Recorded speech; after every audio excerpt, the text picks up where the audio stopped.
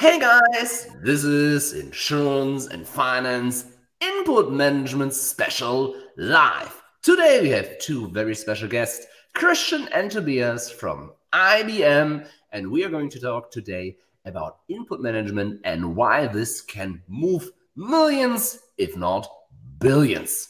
The big question is, who are Christian and why should you call them and what to expect from this show? Let me start first. I'm Robin, I'm running this show, and you can call us when you have topics with strategy or marketing. And from this show, you can expect a deep dive into input management. That Christian, when should people call you? They should actually call us when they need automation or digitization in their processes in insurances. And what to expect from this show? Tobias?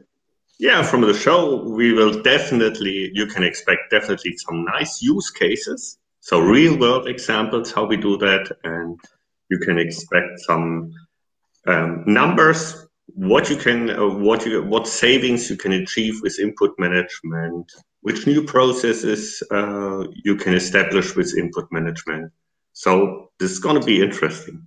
Okay, let's talk use cases because, theory is great, plans are greater, but use cases are the best things that are actually happening in real life. And especially, I had a sneak preview into your presentation, especially you brought us also some number. What does it really mean? So let's dive deep in. Let's dive deep into that. All right, what's this? That's one of our latest offering, actually. It's we call it the counter offer, and it's actually very simple. It's like you see, 3 clicks away for a counter offer, where you use it. You sit at home at your table, you open the app, you're making a picture of your old insurance contract, you beam it to us, we calculate, we OCR it, digitize it, and take all the relevant numbers out, and produce a counter offer, a new insurance contract for you, and beam it back to you within a couple seconds, ready to sign. But what does it have to do with input management? So how does it work concretely? How does it work? The input management is the magic marble at the back. So the app digitizes the contract, the paper, you send it to us, and our input management at the back is doing an OCR, ICR, so extracting the relevant information. Which contract is it? What is covered? You name it, all the relevant facts that we use as a base to calculate the counter contract. So instead of going to an aggregator where I need to type it all in myself, instead of, torturing my agent or broker to do that for me, I, as an insurer, can go to my clients, for example, provide them this service inside my app, or provide this app to them and say, why don't you do a small picture of the contracts of our competitor? We all know, at least in Central Europe, that most insured people have contracts with a lot of different insurer. I think the average quota in Germany is 1.6 contracts per company per person, with 11 contracts in overall, which is like super scattered. So the opportunity is that I, as an insurer, can say, trust me with your health insurance. Why don't you actually, make a picture of all the other contracts, and we try to do a nice counter offer. Did I understand it in that way? Yes, exactly. So it's usable standalone. It can be integrated in other apps or being integrated in insurance companies' environments. Exactly. Cool. Do you have another use case for us today? Many. Definitely. Oh. Oh, you wanted to go. I'm sorry, I was clicking. Here we go. Yeah, a use case about care claims. That's from public health insurance. So if you just look at the large green numbers, what can be achieved? And for the care claims, this client actually was able to do all this input management with 50% complete automation. What does it mean? So this client receives 13,000 care invoices a day, completely unstructured from completely different care providers. Could be a hospital, could be a care station just around the corner.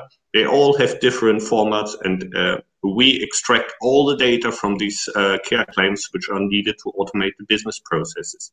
So this can be...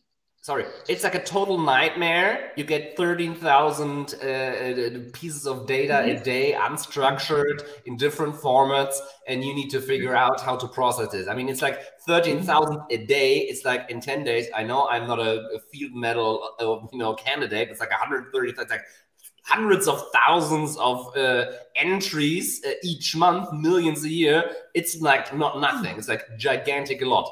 So what did you do then? How did that work? Yeah, imagine you would have to type in all the data that you need to check these invoices, and that's exactly what they have to do as insurance companies. So we automate that. We automatically read all the fields, all the line items which are on the invoice, and we automate, and we have a fully automated process in the background. And that's the second the second number here, 85%, almost 85%. Of the whole process is automated. And what does it mean from a client perspective? Client sends an invoice to the insurance company because he wants money back. And then, of course, it makes a huge difference whether it takes weeks or it takes 1 or 2 days until he has the money on his account. And this is the most important saving for the client, was really get this recognition by the clients that this is such a fast process. In addition to, of course, studies saving. I'm sorry for interrupting. I think there are actually studies on that show that there is a correlation between time goes by with a claim and a claim paid, and I think that makes a huge difference, especially if you have like in the healthcare space. Super exciting. I see your clients save 3 million a year, in 10 years at 30 million. I think that's worthwhile to at least consider. Super interesting. Yeah, super interesting. You brought us something else? Yes. Another interesting example. We have in our input management, we have AI modules to even recognize handwritten documents. I mean, handwritten is still in forms, for example, available daily at insurances. All the forms that are filled in are mostly handwritten. So we can recognize, extract all that with our system as well. But Christian, really, does it really still happen that people send handwritten stuff to insurers and banks and other large institutions?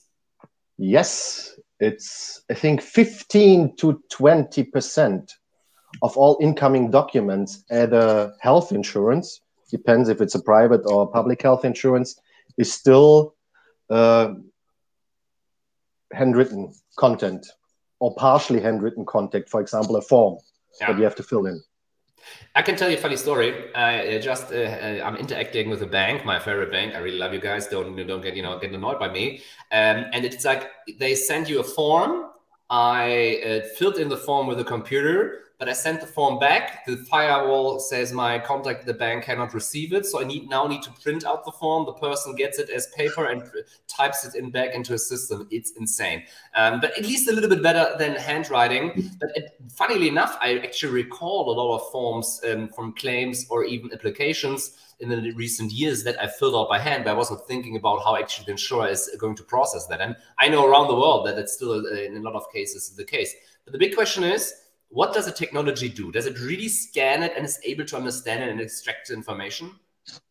Yes, it understands, extract the handwritten, not only single characters or numbers, the whole text, and not only in German. We're able to understand, extract different languages, everything in Europe. We're starting now with Chinese, with Arabic. Wow. So it works in different countries and dimensions, yeah.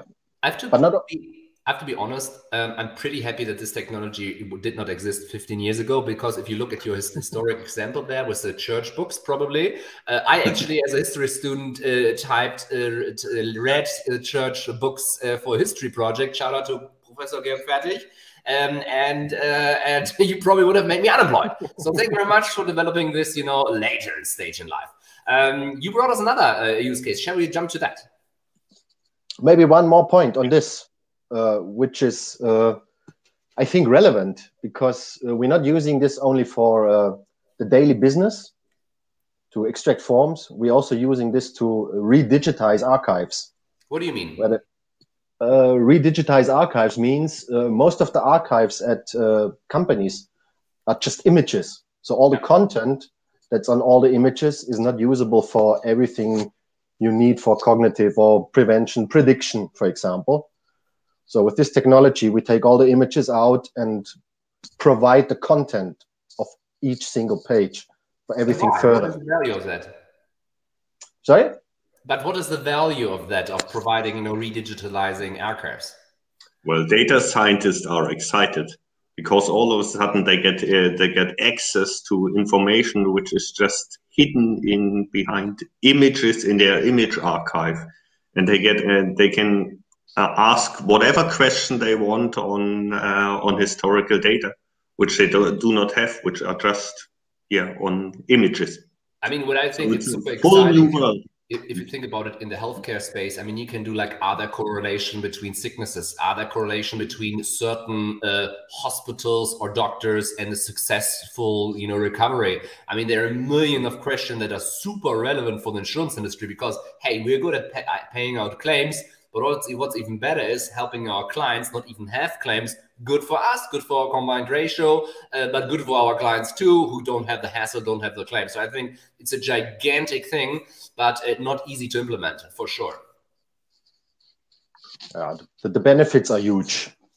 That's the main thing, especially in the health insurance sector. Like you say, the health insurances more and more want to become health managers, highly personalized individual offerings to each insured person.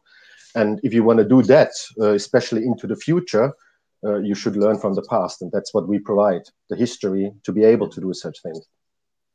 And perhaps, Robin, I wouldn't say it's not that easy to implement. I think we have a solution for that.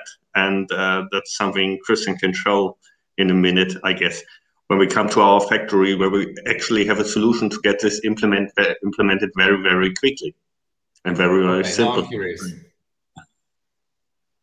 You curious? Yeah, let's go to the next example, because I think that's also super exciting, because we are talking about a lot of volume. We're talking about a long-term relationship between you guys and this client.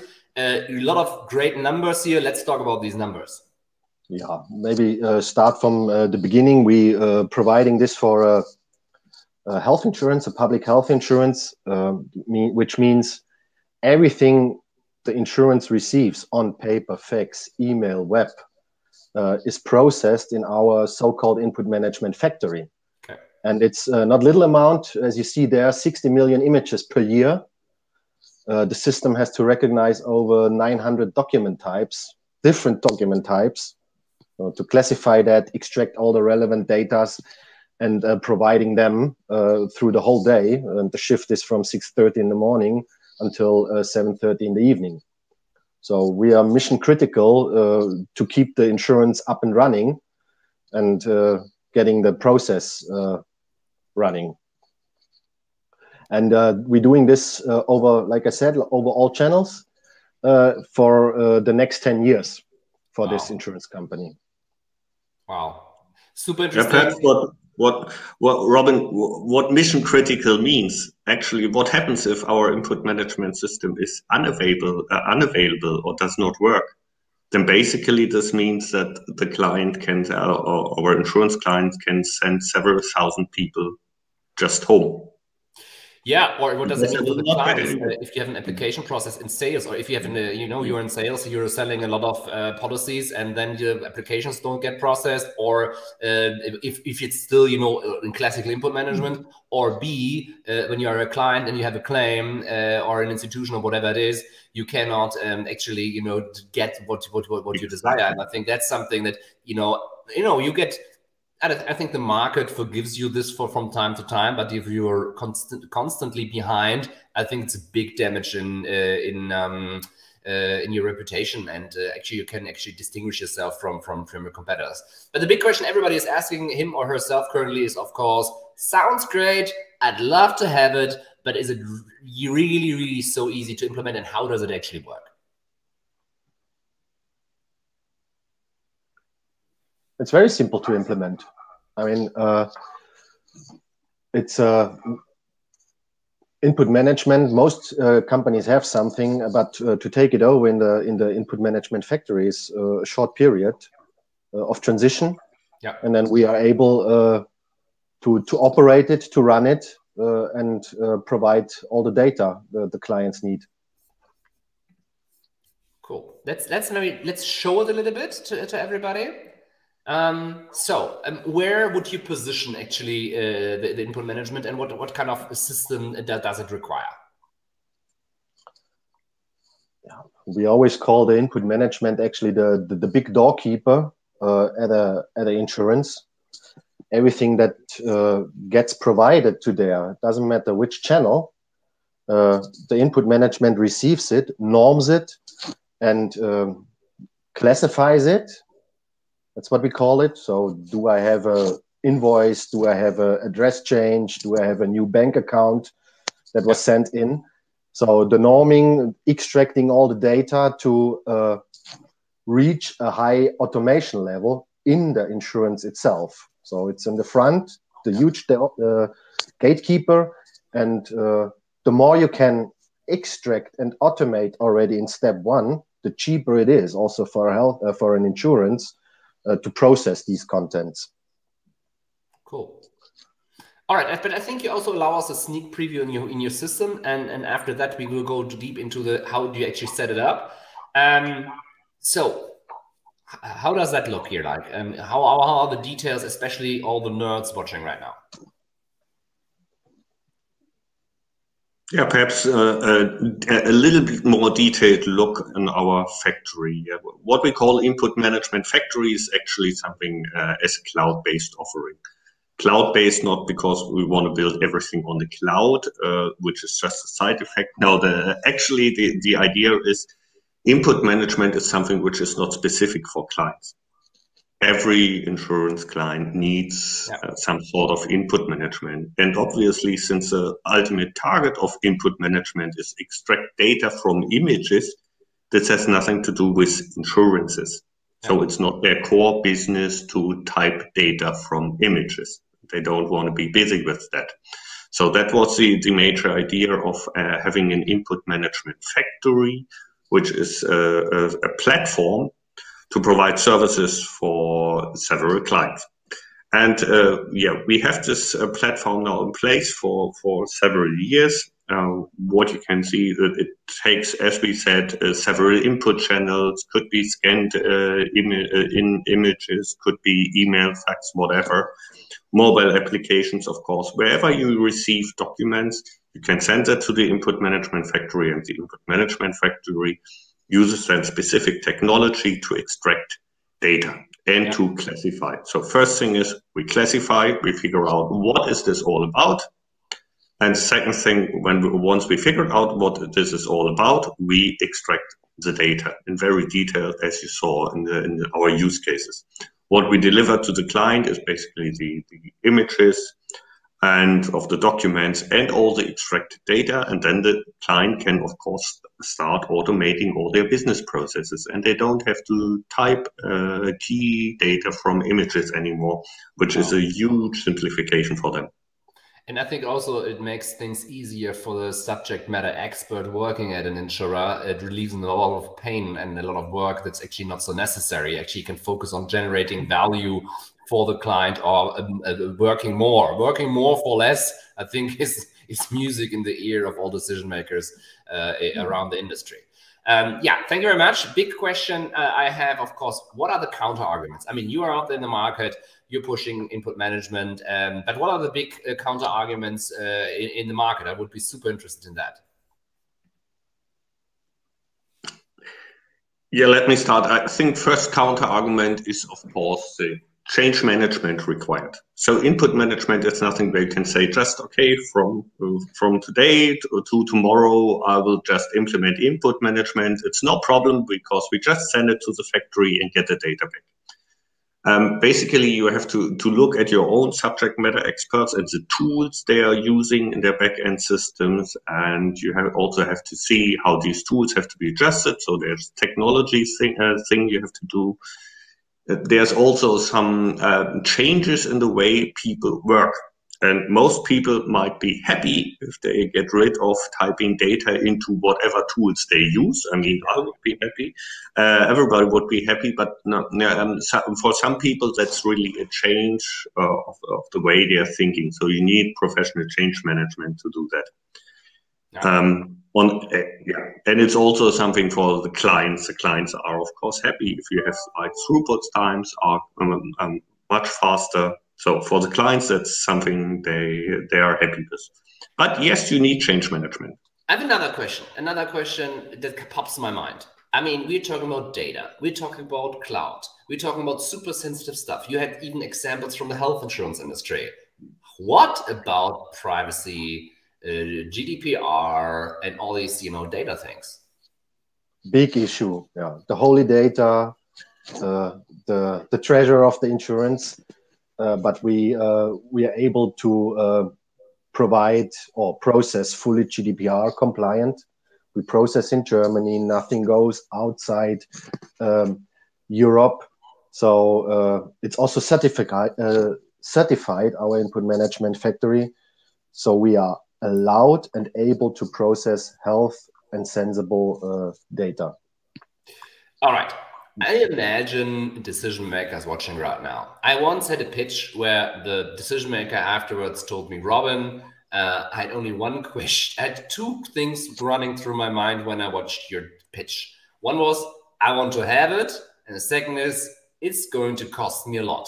And I think the big question is when you get invited to a pitch as IBM, I think a lot of people think, Mensch, or wow, isn't that super expensive? What do you say to that? Just to call out the elephant in the room. We have different scenarios to start on the one hand, and it's worth implementing. I give you a very simple example. We showed you that handwriting. Yeah. Just with that, insurances save, even if they're highly automated already, up to 20% of their correction service. So the use case is quite simple in calculation. What do I save and what does it need to implement? Yeah. And I mean, implementation can be easy, can be simple if you start with very simple processes where basically, what do you have to do? You just have to send the documents to the input management factory and you have to receive the data.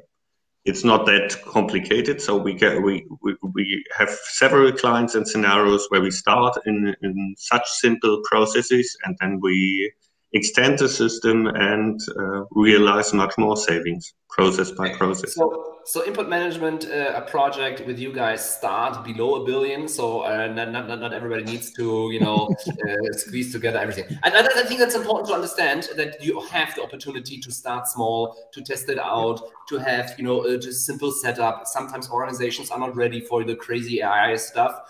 So I think that's super important to actually underline and talk about, pricing. Here in Central Europe don't like to do this, but I think it's important to do it from time to time. Big question is how to start. And what I would be curious if you could run us also a little bit through this 10-year project you have there.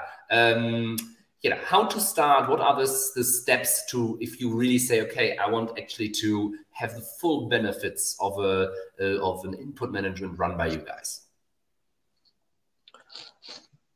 I think you can start in the first step, saying we're taking over the whole digitization and the processing of that, including also the whole operation of the input management, which is more efficient, more scalable than the solution, for example, at the client side itself. And based on that, we can raise the automation rate. We can also help with additional correction service. So over the time, doing the optimization as well. Or as another example, you start with just one type of document. We had that a couple times now through COVID, where it was COVID-specific forms that came up. So we had a very short ramp-up time with a huge effect already in the input management factory. And coming back to this 10-year project that we do, that's actually how we started there. We're taking in the first step his input management away and start running it with the operations for him. And then on the next step, going into the optimization. Optimization in the operation, optimization in the recognition, and then step by step getting it even better than it is already. With new technologies, with new AI models, for example, to automate also the whole operation service. Learning from the past, how long was the system running? For example, last year on Monday, January, in January's, where's the peak? When does the system is not needed anymore? So that not people have to look at the operation, the system is optimizing himself.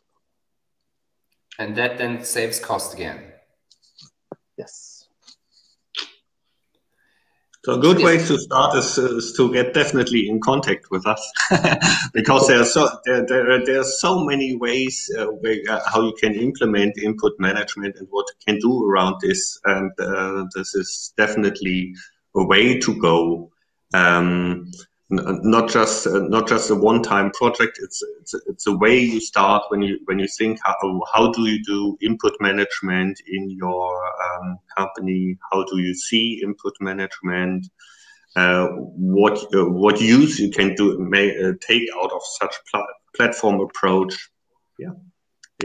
So what I take away so far, because time flies, we're already through our half hour. Guys, if you're out there, have a question for input management in Europe, Central Europe, DACH region, but also beyond, don't hesitate to contact Christian and Tobias, both on LinkedIn available. We put also their contacts into the show notes.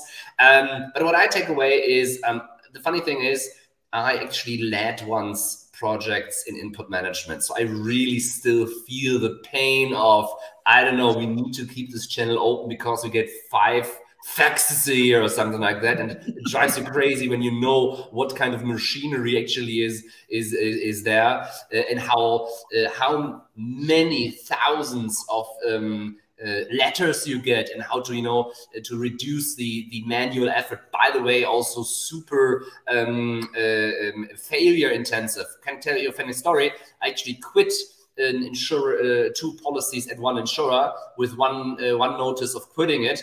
And the insurer was not able to actually process it. It just quit one. And the other department said, no, we never received a cancellation of the contract. I'm like, guys, it's one letter I sent you. And you see the complexity of this simple thing. You know, a person sending a letter, quitting 2 contracts in one letter. And this also freaks out a multi-billion-dollar insurer. I'm not going to say who it was. I think you guys know who it might be. And all kidding aside, I think that's something super to understand. Input management is super cost intensive. When you don't do it, you can leverage a lot, you can make efficiencies. But what I also take away from today, it's not only about cutting cost long term, which can be hundreds of millions of dollars if you look at a 10-year, 20-year record for one company, but also to think what kind of digital products and services can we build on top of the knowledge we actually gather when we structure all of it. And also if we look at our archives and we mine some digital gold there. You know, no pun intended to the crypto and NFT markets, which might be another topics we can talk about. All right. Big question to you guys is, you shared a lot of your knowledge. Thank you very much. Also some numbers. I always love that. Is there anything the insurance community can do for you, Tobias? Yes, simply get in touch, get feedback. That's feedback is the greatest gift. All right. And Christian, what can they do for you? What they can do for us is visit us at www.inputmanagementfactory.com to get more input, and we can help them in automation. All right. Thank you very much for your time. Thank you very much out there, everybody, for asking, watching, liking, sharing, and commenting. We'll be back with our show soon. Don't be a stranger, and don't forget to hit that like button.